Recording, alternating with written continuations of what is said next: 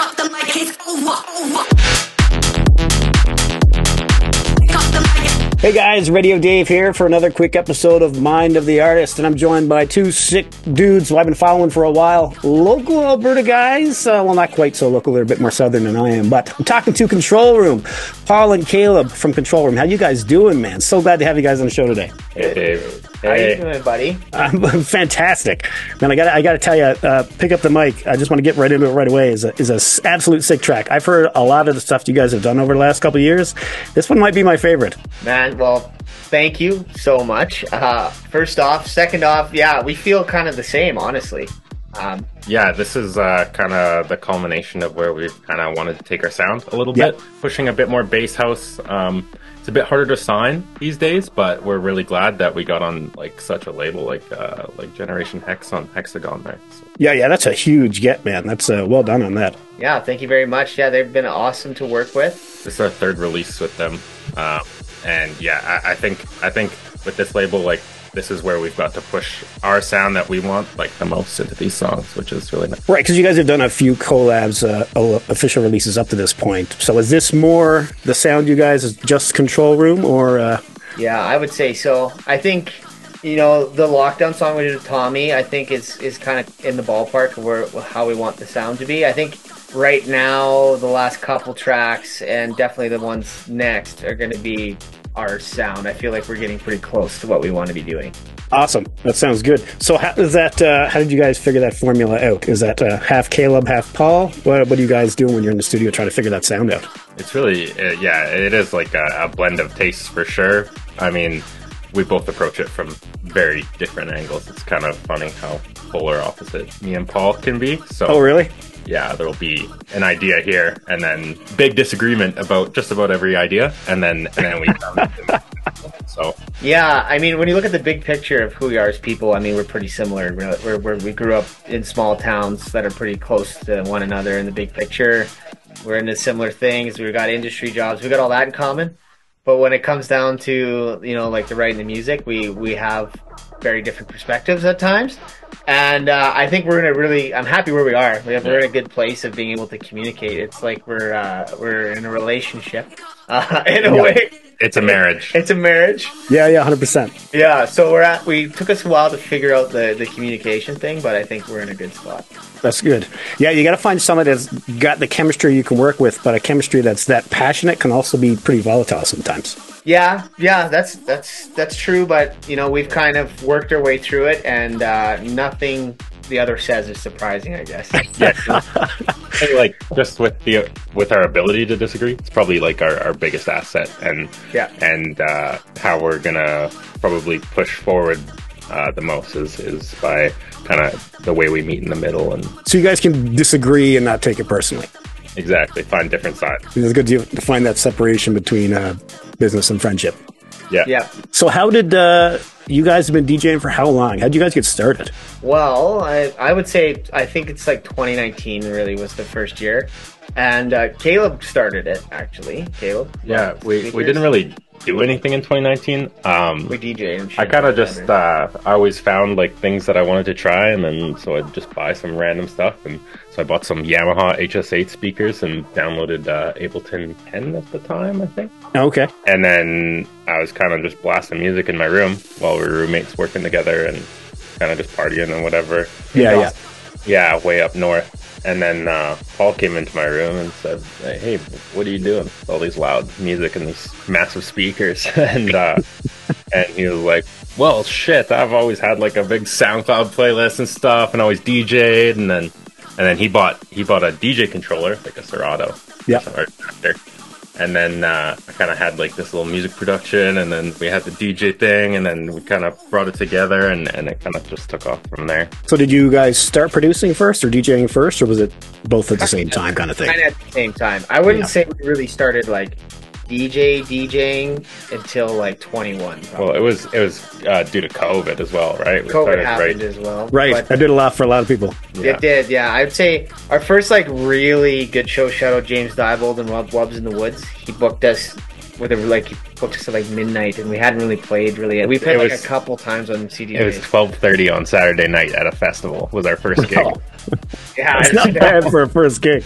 Yeah, like right before Defunk. It was Yeah, it was such a blessing, and it paid off. I think we definitely showed up for it. Like we did. Yeah, it went well for sure. We did that Because part. I'll tell you a story. The week or two before that, or the week right before, actually, we drove from Vancouver.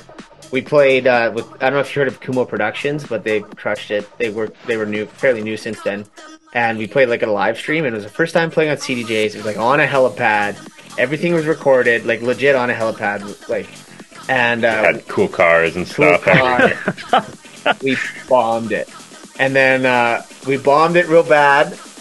Just couldn't see the CDJs mixing it bad. It was just yeah. Well, we didn't know what we were doing. We were like, CDJs, you kind of just it's on the screen, you're good. Yeah, no, it's a bit different. Then we went to Wubs in the Woods. So yeah, we practiced in between. Yeah, it was good. We put in the time. Everybody has those shows, man. Look at Grimes. That's crazy, actually. I can't believe that. How do you not prep your tracks? Oh man, I was so mad when I saw it. But why? This is what happens when you put producers up they can't DJ. Yeah. But anyway, whatever. I don't want to badmouth Grimes too much. But so let's talk about, you guys are DJing, you guys are producing. What's the first song you guys put out? Was it a collab? The first song we put out was a song called it was called Bad Bitch. And, there's a funny story behind that one. Well, I don't know if you want to say the story, but it's up to you. So we had kind of our method. We were like all these ideas and stuff. We're like, okay, we're gonna promote the song and ask for people to buy it on Beatport because we're releasing it officially and stuff. Yeah. Like, okay, so we really want to get Beatport buys. This was our big idea there. So I had asked some friends and family, my girlfriend at the time, her religious family, and I blanked on the idea of what the lyrics of the song were. Yeah. And was quite the lyrics, I'll just say the lyrics are like, bad bitch only fucks if she's wet or something like that. Just ridiculous. Just ridiculous. And the most religious family possible, like the sweetest angels. And yeah, I asked them to buy my song on Beatport, and they were very excited. That's incredible. How did that go over? Support the music I was making, and how they were slightly disappointed in me. Yeah, I bet. Oh, that's so funny, though. But you don't think about it when you're just because when you're producing, the lyrics are almost secondhand. I don't even hear them half the time. I'm just worried about, is that kick too loud? Is that sidechain working? I'm not even paying attention to the lyrics. Yeah, I think definitely then, and we're focused on the instrumental, right? I think that's a natural thing. Yeah. I would say more so now we're really focused on the idea, and we're really looking more at the lyrics and that more now than we ever have. Been lucky to have some good mentors, and that's a lot of big thing we've been focusing on is the idea. Yeah. And so more so now we would just kind of find a sample, throw it in, it sounds good, and then kind of at that time it's like, oh, it's a song that's actually done? Okay, well, yeah, yeah, exactly. That's the main thing then. Can't let it stop you from writing music, finishing music. I always preach that to people that talk to you. That's the biggest hurdle, man. No, everybody makes music, but nobody can finish it.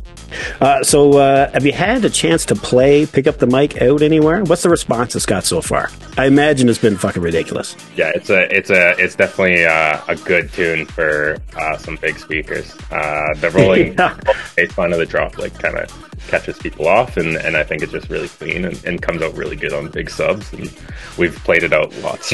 So we had this in the bank for year and a half? Yeah, we finished it about a year ago. So really? We've had it done for a year. So what was the wait on getting it out? Was it the label holding on to it for too long, or? No. I think we don't actually pitch our music as much as you might think.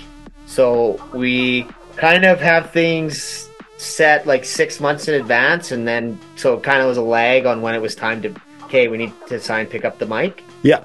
We had sent it out to a lot of our Bowl labels and stuff, etc., guys like that, and it didn't work out with them. So waited a little bit, and then we started pitching again, and Hexagon picked it up pretty quick. So awesome. It's tough with the song, I think, when you think it has when you think it belongs somewhere, right? And so you sit there and then you don't get the response you want. It's kind of okay, well, you got to kind of rethink some things. And then I think I think more importantly now, like we're kind of more in the driver's seat on those options and stuff, where we can kind of say, well, we know where it's supposed to be, so this is where it's going to end up somehow, whether we work towards it or not. And I think that's good for us, and I think that's how Pick Up the Mic kind of ended up on Hexagon. It was just the right song, the right place. Awesome, right place, right time. Yeah, exactly. So if Pick Up the Mic was finished, what, a year and a half ago? So how has your sound evolved in that year and a half? I mean, that's a long time in terms of producing. Yeah, well, like the next song we're going to put out, we wrote before that one. a lot. But that just kind of shows you, like we've been cultivating this for a long time, and kind of like people are seeing now is like us, like a year ago in a way, and like the work we put in a year ago, and the thinking and the brainstorming and the figuring the sound out. It took us a year to like get that out. Yeah. So there's a lot more music to come, and it's now that these songs are coming out and they're doing well and they're getting signed, it's like, okay, we can kind of like do that more. So it's kind of like Pick Up the Mic again, and then write the next Pick Up the Mic maybe. Right. Yeah. I gotcha. What some shows you guys got coming up? Who's going to get to hear those new songs? Yeah, so next 2 shows. The next one is May 9th in Calgary. It's a 360 show. We got a lot of homies on the homies. So Tommy's, go ahead. Thomas Anthony will be headlining. Oh, shit. Freddie J too, which is huge. Love seeing him playing Calgary. He's got a huge fan base here. And then some homies, Jax and Nightshade. So it's all good friends of ours. So it's going to be a lot of fun, and I think we'll get to kind of show how much fun that'll be. Yeah. That's a stacked lineup. That's pretty good. Yeah, the homies, everyone's going to be going in, not holding back. So it'll be a good set. It's at Commonwealth Bar and Stage. And then the next one is the weekend after that. I think it's the 18th, May 18th in Edmonton. It's with UBK. It's we're doing Garden Party with Case the Mondays and Thomas Anthony in Edmonton. So that's nice. Do you guys work with Tommy a lot? Yeah, we do. Just kind of how like we've been like best friends, hanging out and writing music together and going places. That's just kind of how it works. It's good to have someone to like attack stuff with. You know what I mean? It's like, yeah. He's a good dude. Hey, I'm going to this festival, meet some people or something. You guys want to come? And then you go. Yeah, do Tommy stuff is together. Great, dude. Tommy's great. Yeah, exactly. What's your guys' inspiration for sound? I mean, like, who are you trying to sound like? Well, artists, it's really easy. It's always been the same since day one. It's like Dr. Abstract and shit. Oh yeah. Yeah, I would say and then, I would agree. Those guys for sure. More, and then like kind of like now we're listening more to like the new guys like Ship. They're not new, but like kind of the next line after them, the new up and comers. They're past that now, but you know what I'm trying to say. Like Shipwreck, Gary's now. Yeah, those guys are like no thanks. Like those 3 and maybe a couple others, but those guys are really like we're like kind of like similar ages. We're all duos. We're all kind of making like cool bass house. So like those guys we're looking at all the time, but not just for like more for branding, because they're like they're the younger generation doing the TikToks and shit, not that Bijou, Dr. Fresh and Half-Track don't do that, but it's like it's a different vibe than they're like the OG brands that they have. So we're generational, follow that mold, and it's definitely like it's nice to see people like it seems like the big names right now like all make a kind of a very generic sound in like tech house and stuff, and we might not want to make like tech house at the end of the day. Those guys we just mentioned, like they're making tech house in very unique and like it's like very individual ways, like you can tell they're putting their own brand and style on it, and it's not really matching like just that generic top 40 Beatport stuff. So it's like it's really cool to see that they're having success while doing that. That's huge. That's what it takes nowadays. Oh man, a couple of weeks ago I was going through picking through the top 100 of Beatport, and 10 out of 12 songs had the same fucking synth in it. It was crazy. Yeah, totally. But what I want to say about that is I love top 100 Beatport, okay, guys? I love top 100 Beatport. There's no question. It's popular for a reason. It's like top 40 dance or top 40 pop music. Like it's popular for a reason. You got to find the gems, but it's in there. You So guys what, are wrong. where are you guys on there now? Oh yeah, we're top. top Yeah, what the fuck are you talking about? They're shitting on our music. Yeah, No. just sounds like everything else, unfortunately. I Oh, think man. we're at 40 something in there.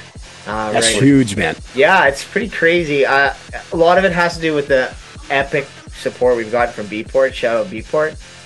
They've been putting us in all the stat picks and charts. And Well, Hexagon's a huge help for with that sure. placement. Hexagon, they've been awesome to work with, and but yeah, Beatport's been putting us in front of a lot of eyes. So You guys get much DJ support? on this one, less, I would say. I mean, right now it's not bad. We're getting. I'd have to look at the unique supports. It's not bad. Like, it's getting bought at Beatport a bunch, right? So Yeah.